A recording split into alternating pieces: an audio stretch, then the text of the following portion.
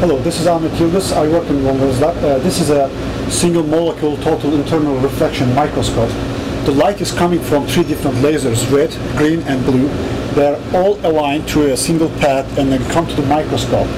And the laser light is reflected back on the glass-water interface.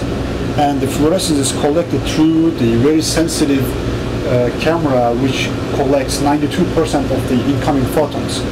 And here is the live image of molecular motors labeled with a single fluorophore. And they are walking on tracks called microtubules. If we look at the movie,